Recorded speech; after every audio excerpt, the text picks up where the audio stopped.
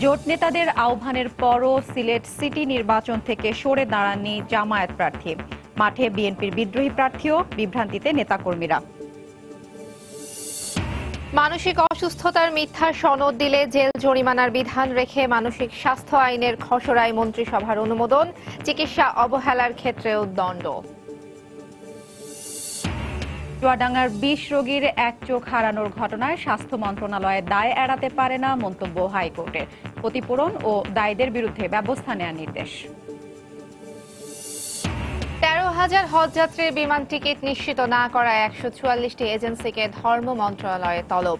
বদলি কোটা না বাড়ালে হজ পালন অনিশ্চিত, শঙ্কা হাবের। এবং নওগাঁর মহাদেবপুরে আত্রাই নদীর ভয়াবহ ভাঙনে আতঙ্ক, হুমকির মুখে লক্ষাধিক মানুষ। বরাদ্দের অভাবে ব্যবস্থা নিতে পারছে না পানি উন্নয়ন বোর্ড।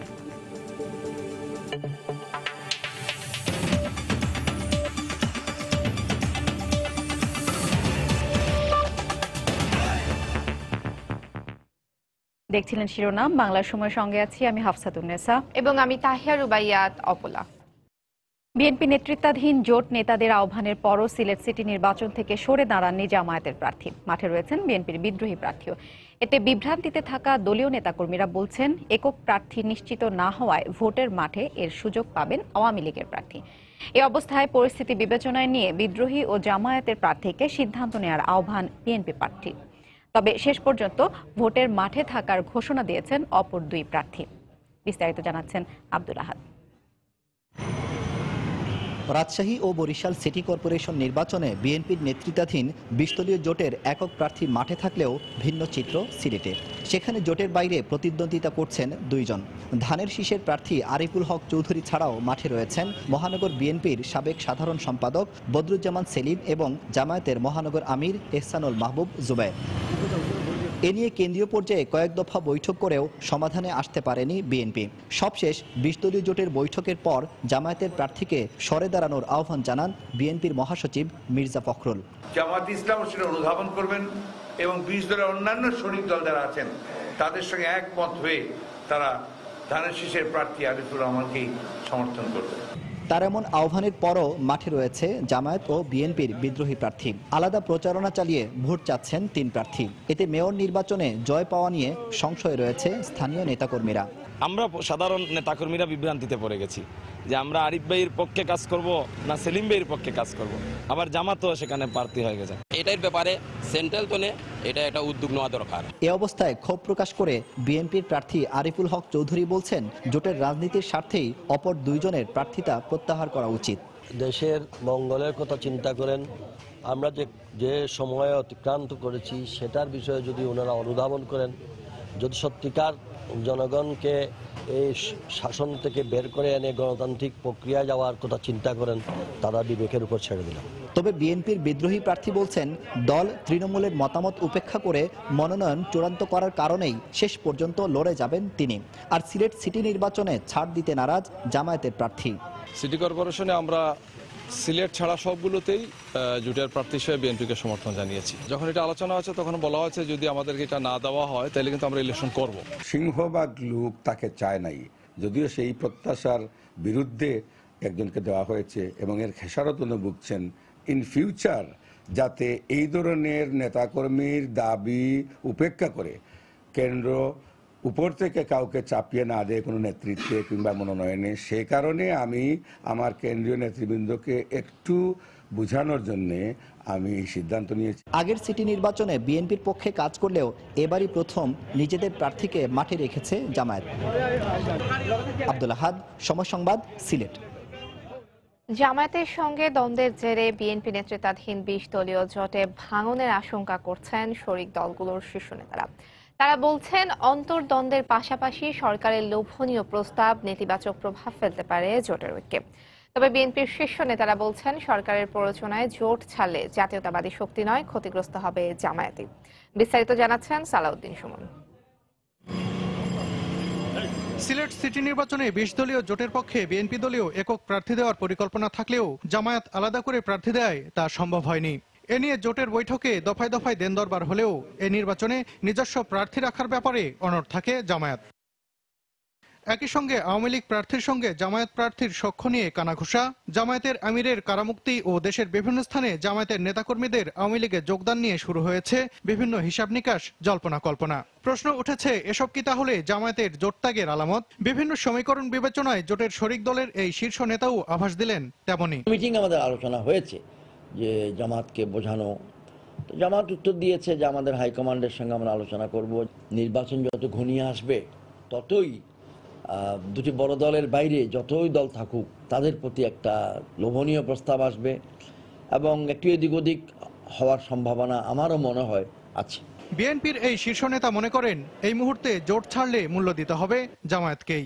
জামাতের যে যদি তারা নিজেরা নির্বাচন করেন, যদি 96 সালে নির্বাচন দেখেন 3টি আসন পেয়েছেন, আর যদি জোটবদ্ধভাবে করেন সেখানে তারা 17টা আসন পেয়েছেন। এখন তাদেরকে চিন্তা করতে হবে যে তারা বেশি আসন চান নাকি তারা কম আসন চান। জোট ভাঙলেও ভোটে কোনো প্রভাব পড়বে না বলে মন্তব্য কল্যাণ পার্টির এই নেতার। 20 দলীয় জোটে আমরা যারা অবিচল আছি ইনশাল্লাহ এবং থাকবো, দৃঢ়ভাবে বলতে চাই ভোটে কোনো প্রকারের 19-20 হবে না। সেখানে যদি কেহ জোট থেকে এদিক ওদিক যায় তিনি সিদ্ধান্তটা ভুল নেবেন। তবে ভোটের রাজনীতির স্বার্থেই ক্ষমতাসীনরা জামায়াতকে জোট থেকে সরাতে চাইছে বলে মন্তব্য করলেন বিএনপির স্থায়ী কমিটির এই সদস্য। এতদিন সরকারি দলগুলো এসছেন, জামাতকে ছেড়ে আসলে তাহলে আর কোনো অসুবিধা নেই। আর এখন দেখা যাচ্ছে জামাতের লোকেরা আওয়ামী লীগে যোগদান করছেন, তাদের আবার তাদের কোনো আপত্তি নেই। তো এই যে দ্বিমুখী নীতি সরকার, এটা আগেও ছিল। আলাপ আলোচনার মাধ্যমে জোটের ঐক্য টিকিয়ে রাখার ব্যাপারে এখনো আশাবাদী বিএনপি নীতি নির্ধারণী পর্যায়ের এই নেতা। সালাউদ্দিন সুমন, সময় সংবাদ, ঢাকা। এদিকে 3 সিটি কর্পোরেশনের নির্বাচন সুষ্ঠু করতে সব ধরনের ব্যবস্থা নেওয়া হয়েছে বলে জানিয়েছে নির্বাচন কমিশন। অন্যদিকে প্রচারণায় ব্যস্ত সময় পার করছেন মেয়র ও কাউন্সিলর প্রার্থীরা। নির্বাচনী এলাকায় ঘুরে ঘুরে ভোটারদের মন জয় করার চেষ্টা করছেন তারা। নগর জীবনের সুযোগ সুবিধা সহ দিচ্ছেন উন্নয়নের প্রতিশ্রুতি। ব্যুরো প্রতিবেদকদের পাঠানো তথ্য ও ছবি নিয়ে রিপোর্ট। সোমবার সকালে বরিশালের ফজলুল হক এভিনিউ এলাকায় জনসংযোগ করেন আওয়ামী লীগের মেয়র প্রার্থী শেরনিয়াবাদ সাদিক আব্দুল্লাহ। এ সময় নৌকা প্রতীকে ভোট দিয়ে নগরপিতা নির্বাচনে নগরবাসীর প্রতি আহ্বান জানান শেরনিয়াবাদ। সবাইকে আহ্বান জানাচ্ছি ভোট কেন্দ্রে 30 তারিখ ভোট দিয়ে আসার জন্য, এবং তাদের মধ্যেও ব্যাপক সারা বরিশাল শহরের মানুষ উজ্জীবিত। নগরীর গড়িয়ারপাড় এলাকায় বিএনপি প্রার্থী মজিবুর রহমান সরোয়ারের পক্ষে প্রচারণায় অংশ নেন বিএনপির কেন্দ্রীয় নেতা নজরুল ইসলাম খান। এ সময় সরকার দলীয় প্রার্থীর বিরুদ্ধে আচরণবিধি লঙ্ঘনের অভিযোগ করেন তিনি। উনি এলাকা থেকে বারবার এমপি নির্বাচিত হয়েছেন, তার জনপ্রিয়তা নিয়ে কোনো সন্দেহ নাই। কাজেই তার বিজয় নিয়েও আমরা দুশ্চিন্তাগ্রস্ত না, শুধু যদি ভোটাররা ভোট কেন্দ্রে যেতে পারে। এদিকে নগরীর সার্কিট হাউসে নির্বাচন কমিশনার মাহবুব তালুকদার নির্বাচন কর্মকর্তা ও আইন শৃঙ্খলা রক্ষা বাহিনীর সঙ্গে মতবিনিময় করেন। জোর করে ব্যালটে সিল দেয়া, এ ধরনের পরিস্থিতির পুনরাবৃত্তি বরিশালে দেখতে চাই না। সোমবার সকালে রাজশাহী নগরীর বর্ণালী, বনপুকুর ও কাদিরগঞ্জ এলাকায় গণসংযোগ করেন আওয়ামী লীগের মেয়র প্রার্থী খায়রুজ্জামান লিটন। নগরপিতা নির্বাচিত হলে রাজশাহীকে আধুনিক নগরী হিসেবে গড়ে তোলার প্রতিশ্রুতি দেন লিটন। আমাদের পক্ষ থেকে নির্বাচনকে একেবারে শেষ দিন পর্যন্ত সুষ্ঠু, সুন্দর, স্বতঃস্ফূর্ত রাখার জন্য যা যা করণীয় সবই আমরা করব। এর আগে নগরীর হেতেমখা এলাকা থেকে প্রচারণা শুরু করেন বিএনপির মেয়র প্রার্থী মোসাদ্দেক হোসেন বুলবুল। আওয়ামী লীগের প্রার্থীর বিরুদ্ধে নির্বাচনী আচরণবিধি লঙ্ঘনের অভিযোগ করে ব্যবস্থা নেওয়ার দাবি জানান তিনি। 23-24 আমাদের 7 নম্বর ওয়ার্ড সহ বিভিন্ন জায়গায় অফিস ভাঙা হয়েছে। সিলেটে দলীয় নেতাকর্মীদের সঙ্গে নিয়ে পাড়া মহল্লা চষে বেড়াচ্ছেন আওয়ামী লীগ ও বিএনপির মেয়র প্রার্থী। প্রচারণা ও গণসংযোগের মাধ্যমে ভোটারদের মন গলাতে চেষ্টা করছেন তারা।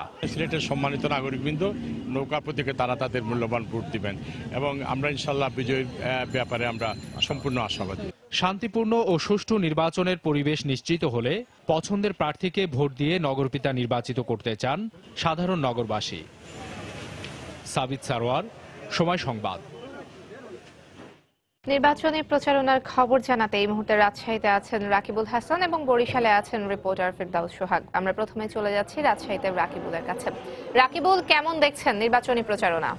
অপলা, আপনাকে ধন্যবাদ। রাজশাহী সিটি কর্পোরেশন নির্বাচনে কিন্তু আপনারা জানেন সকাল থেকে এই প্রার্থীরা প্রচারণা চালাচ্ছেন। আমরা এখন দেখছি আওয়ামী লীগের প্রার্থী এইচ.এম. খায়রুজ্জামান লিটন, তিনি নগরীর শালবাগান এলাকায় কিন্তু প্রচারণা চালাচ্ছেন। এর আগেও তিনি নগরীর বিভিন্ন জায়গায় ঘুরেছেন, ভোটারদের কাছে গেছেন এবং তিনি বলেছেন যে আসলে তিনি কি করতে চান আগামী 5 বছরে। বিগত 5 বছরে আমরা দেখেছি যে আসলে রাজশাহী সিটি কর্পোরেশনের যে সমস্ত উন্নয়ন কর্মকাণ্ড আসলে গ্রহণ করা হয়েছিল এবং তার মধ্যে যে সমস্ত কিছু এখনো অসম্পূর্ণ রয়েছে সেগুলো করতে চান তিনি বলে ভোটারদের কাছে বলছেন।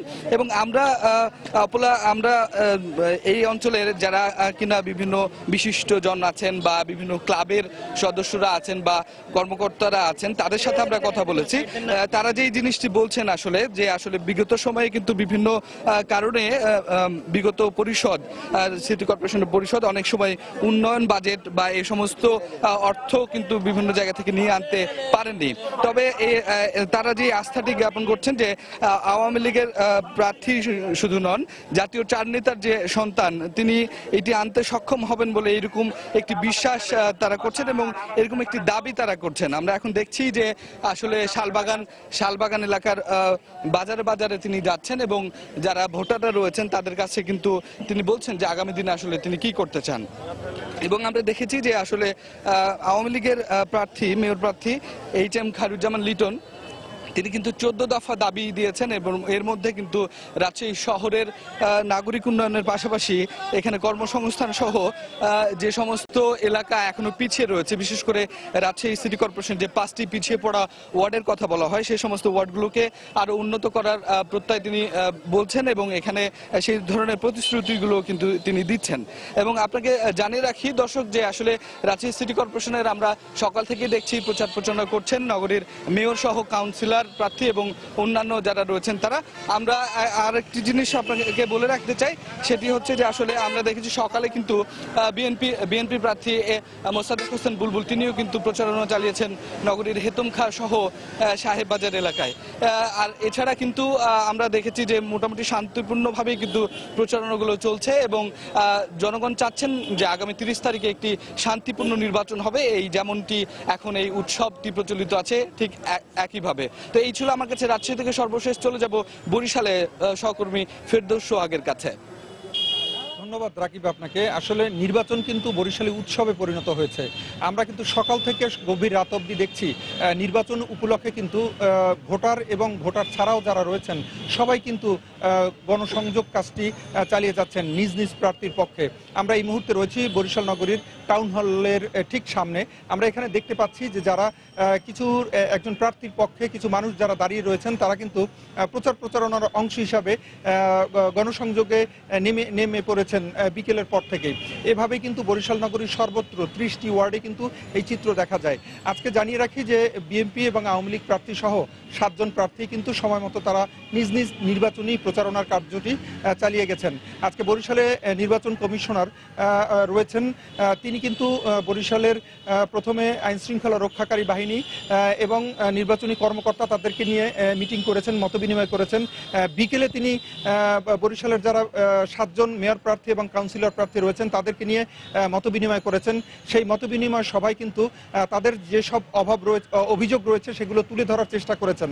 নির্বাচন কমিশনার জনাব মাহবুব তালুকদার বরিশালের যারা প্রার্থী রয়েছেন তাদেরকে আশ্বস্ত করেছেন এই মর্মে যে বরিশালের নির্বাচন সুন্দর এবং সুষ্ঠু করার জন্য যা যা করণীয় তারা তা করবেন এবং আগামীতে যেহেতু এই বছরের শেষ নাগাদ অথবা আগামী বছরের শুরুর দিকে যেহেতু জাতীয় সংসদ নির্বাচন অনুষ্ঠিত হবে সে কারণে এই নির্বাচনটি যেন মডেল হিসাবে পরিণত হয় সেই লক্ষ্যে যা যা করণীয় সেরকমটি চালিয়ে যাচ্ছেন এবং চেষ্টা করে যাচ্ছেন এবং এই নির্বাচনটি যেন সুষ্ঠু হয় এবং এই নির্বাচন নিয়ে যেন পজিটিভ আলোচনা হয় এমনভাবেই কিন্তু তৈরি হচ্ছে নির্বাচন কমিশন, এমনটি তিনি প্রার্থী এবং উপস্থিত যারা রয়েছেন তাদেরকে বোঝাবার চেষ্টা করেছেন।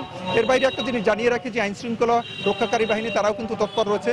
আমরা ম্যাজিস্ট্রেটদের যে ভিজিলেন্স টিম রয়েছে তাদেরকেও আমরা দেখেছি যে কোনো অভিযোগ পেলে তারা কিন্তু সেই জায়গাটিতে যাচ্ছেন এবং বিষয়টি কি সেটি জানার চেষ্টা করছেন। এর বাইরে যারা নির্বাচন কমিশনের লোকজন রয়েছেন, রিটার্নিং অফিসার রয়েছেন, তারা কিন্তু সবাই কিন্তু একটি সুষ্ঠু এবং সুন্দর নির্বাচন উপহার দেওয়ার জন্য কিন্তু ধীরে ধীরে এগিয়ে যাচ্ছেন। তো এই ছিল মোটামুটি বরিশাল থেকে নির্বাচনের সর্বশেষ তথ্য। অপলা। নির্বাচনী প্রচারণার খবর জানছিলাম। বরিশাল থেকে আমাদের সঙ্গে যোগ দিয়েছিলেন আমাদের রিপোর্টার ফেরদৌস সোহাগ এবং এর আগে রাজশাহী থেকে ছিলেন আমাদের সহকর্মী রাকিবুল হাসান। চলে যাচ্ছে পরবর্তী খবরে। শুধু বিনা ওয়ারেন্টে নয়, 3 সিটি নির্বাচনী এলাকা থেকে কাউকে হয়রানিমূলকভাবে গ্রেফতার না করতে নির্দেশ দেওয়া হয়েছে বলে জানিয়েছেন কমিশন সচিব হেলালুদ্দিন আহমেদ। দুপুরে নির্বাচন কমিশন সচিবালয়ে সাংবাদিকদের এই কথা বলেন তিনি। সচিব জানান, আগামী সংসদ নির্বাচনে ইভিএম ব্যবহারে চূড়ান্ত সিদ্ধান্ত না হলেও প্রস্তুতিমূলক কাজ শুরু হয়েছে। আমরা কখনো বলি না যে বিনা ওয়ারেন্টে কাউকে গ্রেফতার করা যাবে না। স্বাভাবিকভাবে কোনো এলাকায় যদি আমলযোগ্য অপরাধ হয়, এটা পুলিশ গ্রেফতার করতে পারবে। বলা হয়েছে যাতে কাউকে অহেতুক নির্বাচন কেন্দ্রিক কোনো হয়রানি না করা হয়। ইভিএম মেশিনগুলো আমরা জনগণের দেখার জন্য, বোঝার জন্য এবং তারা যাতে মহড়া ভোট দিতে পারে সে ব্যবস্থা আমরা গ্রহণ করব। এটা পরীক্ষামূলক ব্যবহার করে যদি সফলতা পাওয়া যায় তাহলে আমরা পরবর্তী চিন্তা করা আসবে। দেশে গণতন্ত্র ফেরাতে নিরপেক্ষ সরকারের অধীনে অংশগ্রহণমূলক ও গ্রহণযোগ্য নির্বাচন দিতে বর্তমান সরকারের প্রতি আহ্বান জানিয়েছেন বিএনপি মহাসচিব মির্জা ফখরুল ইসলাম আলমগীর। দুপুরে ঠাকুরগাঁওয়ে জেলা বিএনপি বর্ধিত সভায় তিনি একথা বলেন। এ সময় রাজনীতির বাইরের কোনো শক্তি দেশ পরিচালনা করছে বলেও অভিযোগ করেন মির্জা ফখরুল। বাংলাদেশের বাইরের কোনো শক্তি আজকে বাংলাদেশকে পরিচালনা করছে, ধ্বংস করে দিচ্ছে সমস্ত অর্জনগুলো। তাই বলছি যে ফিরে আসুন সেখান থেকে, মানুষের ভাষা বোঝেন, দেয়ালের লিখনগুলো পড়েন এবং গণতন্ত্র ফিরিয়ে দেওয়ার উদ্যোগ গ্রহণ করেন। একটি নিরপেক্ষ সরকারের অধীনে নিরপেক্ষ নির্বাচন কমিশনের পরিচালনায় একটা নির্বাচনের ব্যবস্থা করুন, যাতে করে জনগণ তাদের ভোট দিয়ে তাদের পছন্দ করা সরকারকে নিয়ে আসতে পারে। মানসিক অসুস্থতার মিথ্যা সনদ দিলে জেল জরিমানার বিধান রেখে মানসিক স্বাস্থ্য আইন 2018 এর খসড়ার চূড়ান্ত অনুমোদন দিয়েছে সরকার। সকালে প্রধানমন্ত্রীর কার্যালয়ে প্রধানমন্ত্রী শেখ হাসিনার সভাপতিত্বে অনুষ্ঠিত মন্ত্রিসভার বৈঠকে অনুমোদন দেওয়া হয়। নতুন আইনে মানসিক অসুস্থতায় ভুক্তভোগী কোনো রোগীর চিকিৎসায় যদি চিকিৎসক কোনো অবহেলা করেন কিংবা উদ্দেশ্য প্রণোদিত হয়ে রোগী সম্পর্কে মিথ্যা তথ্য দেন, তাহলে সর্বোচ্চ 3 লাখ টাকা জরিমানা ও 1 বছরের কারাদণ্ডের বিধান রাখা হয়েছে। এছাড়া মানসিক অসুস্থতায় চিকিৎসার ক্ষেত্রে অবহেলা করলে সর্বোচ্চ 5 লাখ টাকা জরিমানা ও 3 বছরের কারাদণ্ডের বিধান উল্লেখ রয়েছে। বৈঠকে জাতীয় ডিজিটাল কমার্স নীতিমালা 2018 এর খসড়ায় অনুমোদন দিয়েছে মন্ত্রিসভা।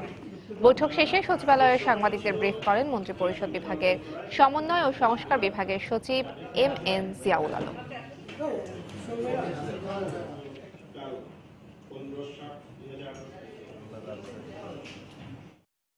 মানসিক স্বাস্থ্য সেবায় নিয়োজিত পেশাজীবী হিসেবে কোনো ব্যক্তি মানসিক অসুস্থতা সম্পর্কিত বিষয়ে উদ্দেশ্য প্রণোদিতভাবে মিথ্যা সার্টিফিকেট প্রদান করিলে অনধিক 3 লক্ষ টাকা অর্থদণ্ডে বা 1 বছর সশ্রম কারাদণ্ডে বা উভয় দণ্ডে দণ্ডিত হবেন। অভিভাবক বা ব্যবস্থাপক মানসিক অসুস্থতায় আক্রান্ত ব্যক্তির চিকিৎসা বা সম্পত্তির তালিকা প্রণয়ন বা ব্যবস্থাপনার দায়িত্বে অবহেলা বা আদালতের কোনো নির্দেশ বাস্তবায়ন না করিলে অনধিক 5 লক্ষ টাকা অর্থদণ্ড বা 3 বছর সশ্রম কারাদণ্ড বা উভয় দণ্ডে দণ্ডিত হবেন।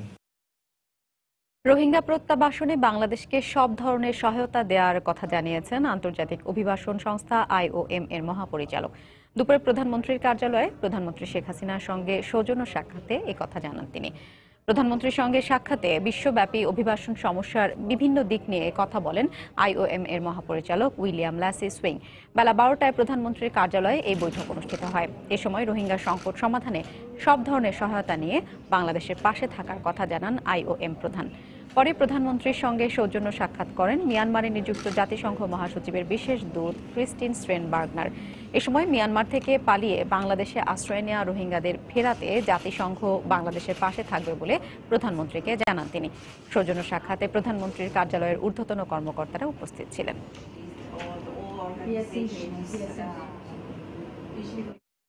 চুয়াডাঙ্গায় অস্ত্রোপচারের পর 20 রোগীর এক চোখ হারানোর ঘটনায় স্বাস্থ্য মন্ত্রণালয় দায় এড়াতে পারে না বলে মন্তব্য করেছেন হাইকোর্ট। দুপুরে বিচারপতি FR নাজমুল আহসান ও বিচারপতি KM কামরুল কাদেরের সমন্বয়ে গঠিত হাইকোর্টের দ্বৈত বেঞ্চে শুনানির সময় মন্তব্য করেন। আদালত বলেন, ইম্প্যাক্ট মাসুদ মেমোরিয়াল হাসপাতালকে চোখে অস্ত্রোপচারের অনুমতি দিয়েছিল স্বাস্থ্য মন্ত্রণালয়, তাই রোগীদের চোখ হারানোর দায় তাদেরও রয়েছে। গত 5 মার্চ ইম্প্যাক্ট মাসুদ মেমোরিয়াল হাসপাতালে 24 জন রোগী চোখের ছানি অস্ত্রোপচার করা হয়। এর কিছুদিন পর 20 জনের এক চোখ নষ্ট হয়ে যায়। বিষয়টি আদালতের নজরে এনে ক্ষতিপূরণ ও দায়ীদের বিরুদ্ধে ব্যবস্থা নেওয়ার নির্দেশনা চেয়ে হাইকোর্টের রিট দায়ের করা হয়।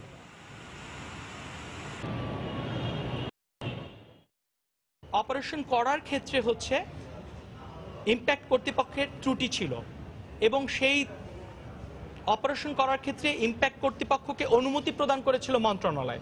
এখন যেহেতু মন্ত্রণালয় অনুমতি দিয়েছিল এই ধরনের অপারেশন কন্ডাক্ট করার ক্ষেত্রে, তাদের কোনো ত্রুটির কারণে যদি নাগরিকদের কোনো ক্ষতি হয়, সেই ক্ষতির দায় মন্ত্রণালয় এড়াতে পারে না।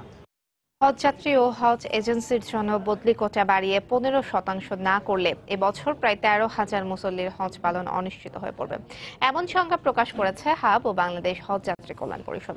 তবে হজ অফিস বলছে কোনোভাবেই এত বেশি কোটা প্রয়োজন নেই। সরকার এবছর হজে বদলি কোটা নির্ধারণ করেছে 4%। এদিকে আজ কোনো ঝামেলা ছাড়াই 19টি ফ্লাইট ছেড়ে যাচ্ছে। 14 জুলাই থেকে শুরু হয় এবারের হজযাত্রা এখন পর্যন্ত নির্বিঘ্ন ও ভোগান্তিহীনভাবেই চলছে। ফ্লাইট শিডিউল ঠিক থাকায় হজযাত্রীরা নির্দিষ্ট সময়েই হজ পালন করতে জেদ্দার উদ্দেশ্যে ঢাকা ছাড়ছেন। সব মিলিয়ে আশকোনা হজ ক্যাম্পে দেশের বিভিন্ন প্রান্ত থেকে আসা হজযাত্রীরা এখন পর্যন্ত বেশ স্বস্তিতেই আছেন। তবে সমস্যা দেখা দিচ্ছে হজযাত্রীদের বদলি কোটা নিয়ে, যা এখন পর্যন্ত 4% নির্ধারণ করা হয়েছে। তবে হাব ও হজযাত্রী কল্যাণ পরিষদের দাবি, কোটা বাড়িয়ে 15% না করলে প্রায় 13,000 হজযাত্রী এবার হজ পালন থেকে বঞ্চিত হতে পারেন। চাচ্ছি গতবারের মতো এবারও 15% রিপ্লেসমেন্ট অবিলম্বে দেওয়া হোক। এবার মাত্র 4% দেওয়ায় প্রায় 13,000 হজযাত্রীর হজযাত্রা অনিশ্চিত, যাদের সমস্ত সাপোর্ট এর আঞ্জাম তৈরি করা হয়েছে। যদি সত্যি কোনো হজযাত্রী তিনি স্বেচ্ছায় ড্রপ করবেন, তখন স্বাভাবিকভাবেই ওনার জায়গায় অন্য কাউকে প্রতিস্থাপন করলে এতে ক্ষতির একটা কোনো কারণ আছে বলে আমি মনে করি না। স্বেচ্ছায় ড্রপকৃত হজযাত্রীদের রিপ্লেসমেন্ট না হয়, তাহলে এক্ষেত্রে হজ এজেন্সিগুলি ক্ষতিগ্রস্ত হবে। এই নিরিখে আমরা ধর্ম বিষয়ক মন্ত্রণালয়কে চিঠি দিয়েছি, যাতে যৌক্তিক রিপ্লেসমেন্টগুলি প্রদান করা হয়। তবে দাবির সঙ্গে একমত নয় হজ অফিস। তারা বলছেন, গত বছর পর্যন্ত কোটা বাড়ানো গেলেও এবার তা কিছুটা জটিল। সরকারি ব্যবস্থাপনায় প্রায় 7,000 হজযাত্রী এবার গমন করছেন। এদের ক্ষেত্রে আমাদের প্রতিস্থাপন দরকার হয়েছে 5 থেকে 7 জনের। তবে এক্ষেত্রে এতটা বেশি কেন প্রয়োজন হচ্ছে, এটি আমার কাছে বোধগম্য না। গত বছর পর্যন্ত এটি ধর্ম বিষয়ক মন্ত্রণালয়ের পক্ষ থেকে আদেশ জারি হতো। এবছর প্রথম মাননীয় প্রধানমন্ত্রীর সভাপতিত্বে ক্যাবিনেটের সিদ্ধান্ত ক্রমে এটি হয়েছে। এখন এটি যদি বাড়াতে হয়, তাহলে অবশ্যই এ ধরনের একটি আদেশ আবার নতুনভাবে লাগবে। গত বছর প্রথমে 4% থাকলেও পরে বদলি কোটা বাড়িয়ে 15% করেছিল ধর্ম মন্ত্রণালয়। মাহমুদ রাকিব, সময় সংবাদ, ঢাকা। সিলেট ওসমানী মেডিকেল কলেজ হাসপাতালের রোগীর সঙ্গে থাকা এক স্কুল ছাত্রীকে ধর্ষণের অভিযোগ উঠেছে এক ইন্টার্ন চিকিৎসকের বিরুদ্ধে। এ ঘটনায় অভিযুক্ত মাহমুদকে গ্রেফতারের পর আদালতের নির্দেশে কারাগারে পাঠানো হয়েছে। স্বজনরা জানায়, অসুস্থ নানিকে গত 8 জুলাই ওসমানী মেডিকেলে ভর্তি করান ওই শিক্ষার্থী। গত রাতে ফাইল চেক করার কথা বলে তাকে নিজের কক্ষে ডেকে নিয়ে যান ইন্টার্ন চিকিৎসক মাহমুদ। এ সময় তাকে ধর্ষণ করা হয় বলে অভিযোগ করেন নির্যাতিতা। বিষয়টি জানাজানি হলে নির্যাতিতাকে হাসপাতালে ওয়ান স্টপ ক্রাইসিস সেন্টারে ভর্তি করা হয়। এ ঘটনায় দুপুরে কোতোয়ালি থানায় মামলা করা হয়। পরে অভিযুক্ত ইন্টার্ন চিকিৎসক মাহমুদকে গ্রেফতার করে পুলিশ। ওসমানী হাসপাতালে এক ইন্টার্ন ডাক্তার কর্তৃক রোগীর অ্যাটেন্ডেন্ট দর্শন হয়েছে, এরকম সংবাদের ভিত্তিতে আসলে আমরা ওখানে গিয়েছি।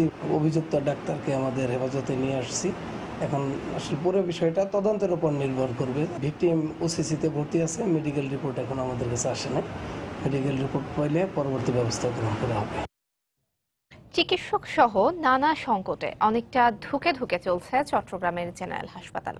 117 বছরের পুরাতন সরকারি হাসপাতালটি 6 বছর আগে 100 থেকে 250 শয্যায় উন্নীত হলেও জনবল বাড়েনি একজনও। এমনকি 8টি বিশেষায়িত ওয়ার্ডে 32 জন চিকিৎসকের প্রয়োজন হলেও একজন চিকিৎসকও নেই। কমলদের দুপর্বের ধারাবাহিক প্রতিবেদনের আজ প্রথম পর্ব। ক্যামেরায় ছিলেন সাক্ষাৎ টিপু। বৃহত্তর চট্টগ্রামের মানুষের চিকিৎসা সেবার সুবিধার্থে 1901 সালে প্রতিষ্ঠা হয় চট্টগ্রাম জেনারেল হাসপাতাল। প্রথম পর্যায়ে হাসপাতালটি 50 শয্যার হলেও পরবর্তীতে 100 শয্যায় উন্নীত করা হয়। 2012 সালে এটিকে 250 শয্যায় উন্নীত করা হলো, বাড়ানো হয়নি কোনো জনবল। এমনিতে এই হাসপাতালে প্রতিদিন করে 200-র বেশি রোগী ভর্তি থাকে। এছাড়া মেডিসিন, সার্জারি, হৃদরোগ, গাইনি, অর্থোপেডিক্স, চক্ষু, নাক, কান, গলা এবং শিশু বিভাগের মতো 8টি গুরুত্বপূর্ণ বিভাগ রয়েছে। চতুর্থ শ্রেণীর কর্মচারীর ভিতরে আমার এখানে পদ আছে মাত্র 12টা। সেখানে আমাদের এই এত বড় হসপিটাল আউটডোর ইনডোর সবকিছু চালাতে আমার মোটামুটি প্রায় 50 জনের মতো প্রয়োজন। আন্দোলন সংগ্রাম করার পরও কিন্তু আমরা ডাক্তার সংকটের এখনো আমরা ভুগছি। বর্তমান সরকার যদি ডাক্তার দিয়ে যদি একটু সহযোগিতা করত, তাহলে আমরা এটা একটা আধুনিক হাসপাতাল হিসেবে গড়ে উঠতে বলে আমি মনে করি। ওয়ার্ড ছাড়াও প্রতিদিন সকাল থেকে দুপুর পর্যন্ত অন্তত 1200 রোগী আউটডোরে চিকিৎসা নিতে আসেন। পর্যাপ্ত চিকিৎসক না থাকায় রোগীদের যেমন ভোগান্তিতে পড়তে হয়, তেমনি রোগীর চাপ সামাল দিতে হিমশিম খেতে হচ্ছে নার্সদেরও। পরে 2 ঘন্টা হয়েছে সিএর নাম্বার নিতে, এখন নাম্বার নিয়ে তারপরে এখানে আসলাম। সিস্টারদের পরিমাণটা একটু যদি বেড়ে যায়, ডক্টরের পরিমাণটা বেড়ে যায়, 4th ক্লাসের যদি একটু বেড়ে যায়, তাহলে আমরা আরো একটু ভালোভাবে সেবাটা দিতে পারবো। মূলত হাতে গোনা কয়েকজন কনসালটেন্ট দিয়েই হাসপাতালের চিকিৎসা সেবা চালু রাখা হয়েছে। আউটডোর ও জরুরি বিভাগে চিকিৎসক রয়েছে মাত্র 11 জন। সকল ধরনের ডিপার্টমেন্টে প্রচুর চিকিৎসক থেকে শুরু করে সকল ধরনের স্টাফের সংকট আছে। ক্রাইসিস মুভমেন্টগুলো কাটানোর জন্য বিভিন্ন জায়গা থেকে আমাদের স্টাফ অথবা ডাক্তারদেরকে বলতে গেলে ধার করে আনা হয়। জনবল বাড়লে না রুগীটা আরো সেবা দেওয়া যেত। মনে আমাদের 60, 70, 100 রুগী আসতেছে, আমি 40-50 জন দিচ্ছি, এরপরে তো সময় থাকে না আমাদের। 10 একর জায়গার উপর হাসপাতালটি প্রতিষ্ঠা হলো, নিরাপত্তার জন্য কোনো প্রহরীর ব্যবস্থা নেই। হাসপাতাল পরিষ্কার সহ আনুষঙ্গিক কাজে 50 জনের বেশি কর্মচারীর প্রয়োজন থাকলেও রয়েছে মাত্র 12 জন।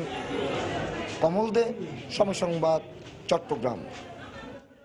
৭১ মানবতা বিরোধী অপরাধ মামলায় আসামি মৌলভীবাজারের আকমল আলী তালুকদার সহ 4 জনের রায় ঘোষণা আগামীকাল। বিচারপতি শাহিনুর ইসলামের নেতৃত্বে 3 সদস্যের ট্রাইব্যুনাল এ রায় ঘোষণা করবেন। তাদের বিরুদ্ধে লুটপাট, অগ্নিসংযোগ, ধর্ষণ, অপহরণ ও 61 জনকে হত্যার অভিযোগ রয়েছে। গত 27 মার্চ এই মামলার বিচার কাজ শেষ হয়। 4 জন আসামির মধ্যে শুধু আকমল আলী তালুকদার কারাগারে রয়েছেন। বাকি 3 পলাতক আসামিরা হলেন মৌলভীবাজারের রাজনগর উপজেলার আব্দুল নূর তালুকদার ওরফে লাল মিয়া, আনিস মিয়া ও আব্দুল মোসাব্বির মিয়া। মানিকগঞ্জে জমি সংক্রান্ত বিরোধের জেরে প্রতিবেশী নারীকে মারধরের অভিযোগ উঠেছে এক ইমামের বিরুদ্ধে।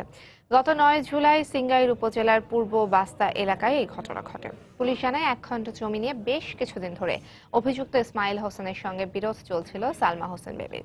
সবশেষ গত শনিবার ওই জমিতে গাছ লাগাতে গেলে বেবিকে মারধর করে অভিযুক্ত ইসমাইল। বিষয়টি ছবিসহ সামাজিক যোগাযোগ মাধ্যমে প্রকাশিত হলে ব্যাপক সমালোচনার মুখে পড়েন অভিযুক্ত ইমাম। এই ঘটনায় নির্যাতিতা বাদী হয়ে সিঙ্গাইর থানায় একটি মামলা দায়ের করেছেন। বর্তমানে অভিযুক্ত ইসমাইল পলাতক রয়েছেন।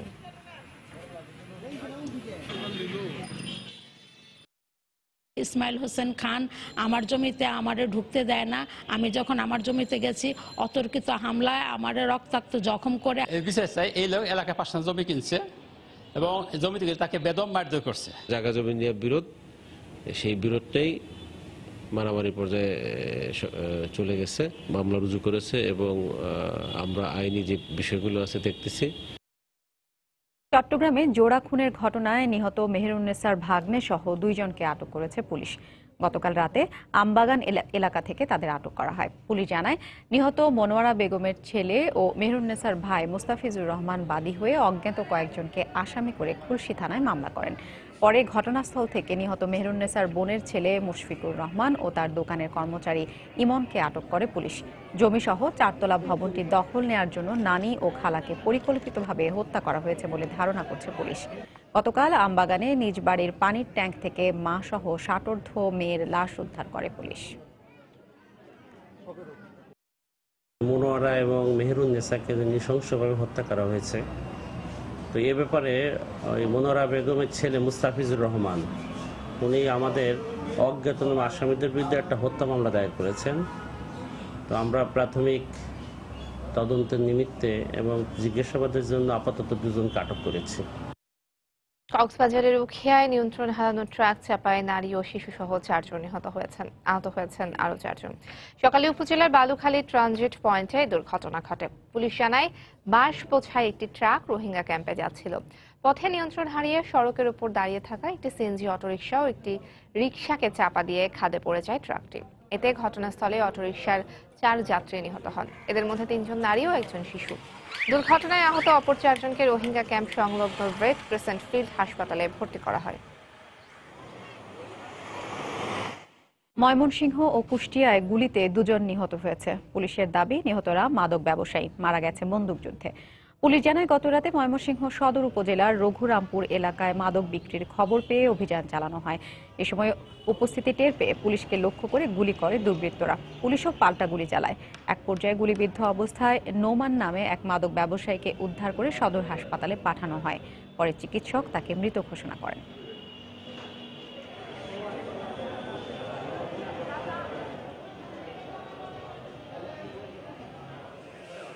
কুষ্টিয়া শহরের হরিপুর সেতু এলাকায় মাদকের বেচাকেনা হচ্ছে এমন খবরে সেখানে অভিযানে যায় পুলিশ। উপস্থিতি টের পেয়ে পুলিশকে লক্ষ্য করে গুলি ছোড়ে মাদক ব্যবসায়ীরা। এ সময় পুলিশও পাল্টা গুলি ছুড়লে শহর আলী নামের এক মাদক ব্যবসায়ী নিহত হয়। তার বিরুদ্ধে বিভিন্ন থানায় 11টি মাদক মামলা রয়েছে। ঘটনাস্থল থেকে একটি দেশি বন্দুক ও 600 ইয়াবা উদ্ধার করেছে পুলিশ। নওগাঁর মহাদেবপুরে আত্রাই নদীর ভয়াবহ ভাঙনে বন্যা আতঙ্কে রয়েছে 200 গ্রামের লক্ষাধিক মানুষ। বাঁধের ভাঙন ঠেকাতে স্থানীয়ভাবে বালির বস্তা ফেলা হলেও কোনো কাজ হচ্ছে না। জনপ্রতিনিধিরা বলছেন, বাঁধ রক্ষায় টেকসই পদক্ষেপ নেওয়া না হলে ভয়াবহ বন্যার কবলে পড়বে এলাকার মানুষ। পানি উন্নয়ন বোর্ড জানায়, অর্থ বরাদ্দ না থাকায় কোনো কাজ করা যাচ্ছে না। নওগাঁ প্রতিনিধি এমআর রকির রিপোর্ট। নওগাঁর মহাদেবপুর উপজেলার নূরপুর এলাকায় আত্রাই নদীর অব্যাহত ভাঙনে বন্যাতঙ্কে আছে প্রায় 200 গ্রামের লক্ষাধিক মানুষ। পানির তোরে গত কয়েক মাস ধরে নদীরক্ষা বাঁধের কোল ঘেঁষে দীর্ঘ প্রায় 1 কিলোমিটার মাটি ধসে গেছে। বাঁশ বসিয়ে ও বালির বস্তা ফেলে ভাঙন ঠেকানোর চেষ্টা করছে এলাকাবাসী, কিন্তু নদীর প্রবল স্রোতের তোরে প্রতিরোধ কোনো কাজে আসছে না। প্রতিদিনই বাঁধ সংলগ্ন মাটি ধসে পড়ছে নদীতে। অব্যাহত ভাঙনে নদীরক্ষার মূল বাঁধ এখন হুমকির মুখে। এ অবস্থায় নদী ভাঙন ঠেকাতে টেকসই পদক্ষেপ নেওয়ার দাবি জানিয়েছেন এলাকাবাসী। 2-2.5 ফিটের মধ্যে যদি যায় তাহলে বাঁধটা গোটাই ভাঙে যাবে। ভাঙে যদি যায় তাহলে আমাদের এলাকার কৃষকের অনেক আবাদি জমি আছে, ফসল আছে, এগুলো নষ্ট হয়ে যেতে পারে। নদী ভাঙে গেলে আমাদের খাওয়া কোথায় পাবো, কাজকর্ম কোথায় করবো, আমরা কি করে খাবো?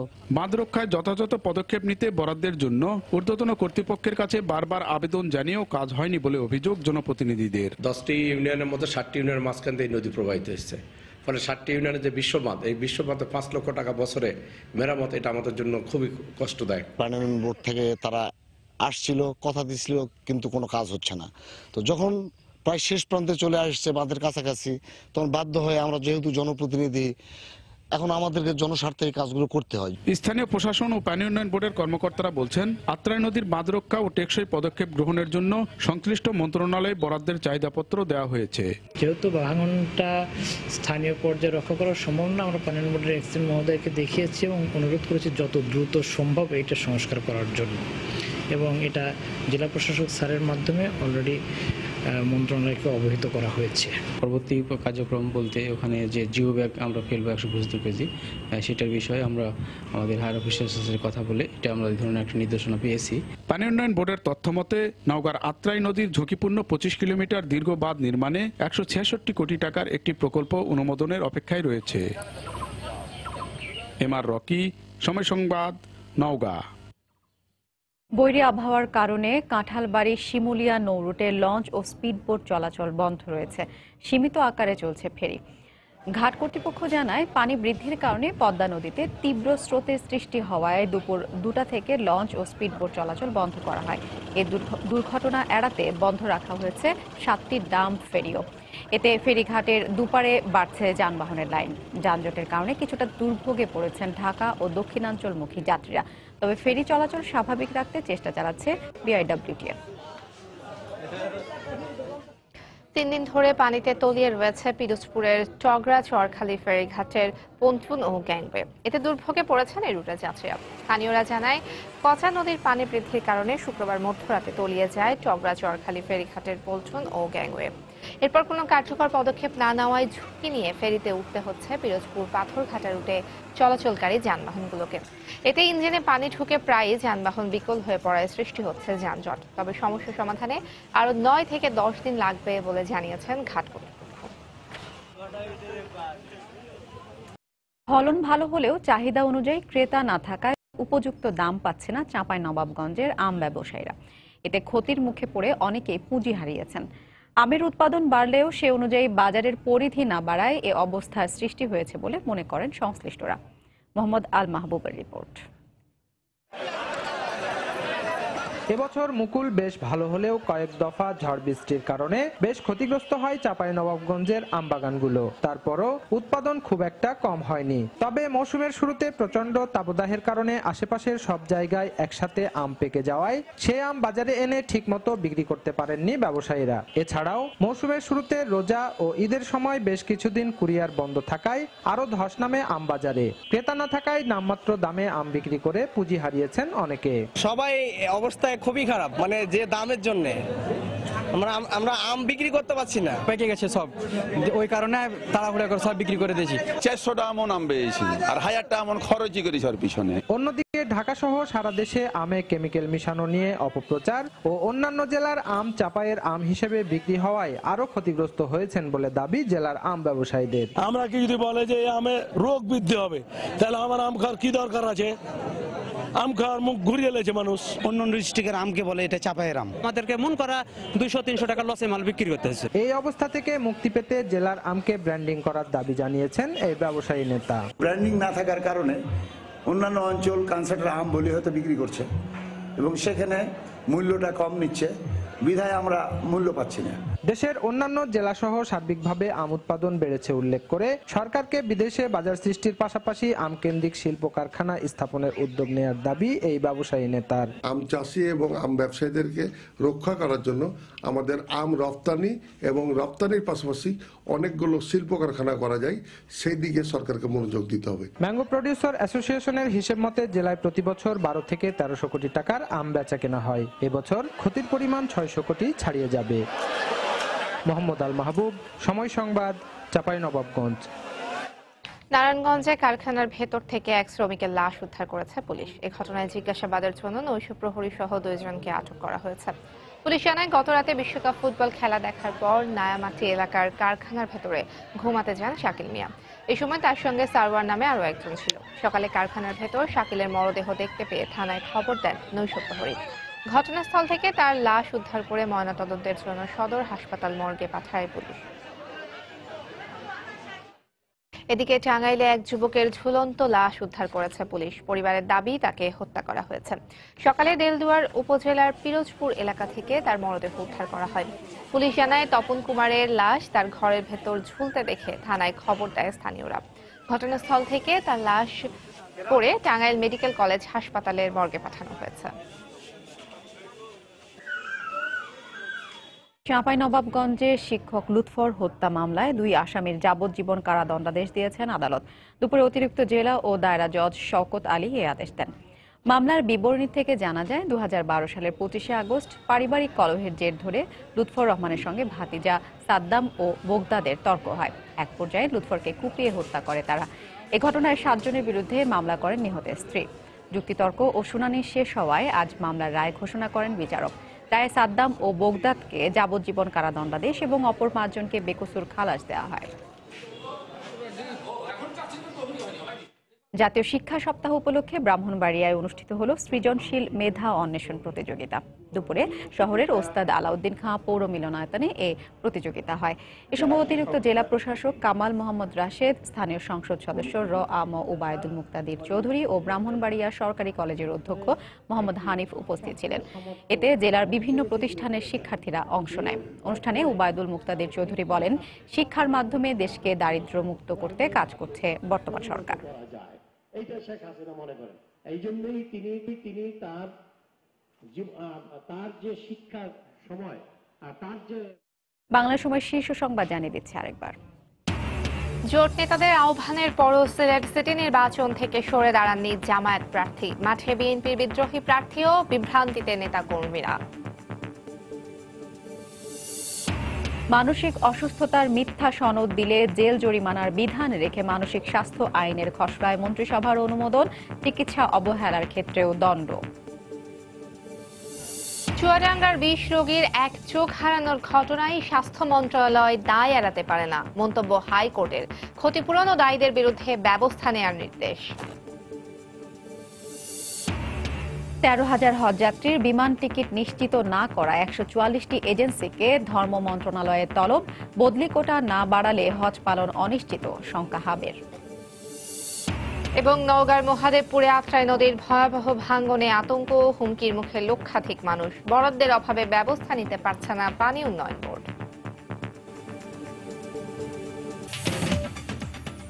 এই ছিল বাংলার সময়। যে কোনো খবর পেতে ভিজিট করুন সময়নিউজ.tv। এছাড়া এই মাত্র পাওয়া খবর আপনার মোবাইলে পেতে SMS করুন *BN লিখে পাঠিয়ে দিন 16242 নম্বরে। সঙ্গে থাকুন সময়।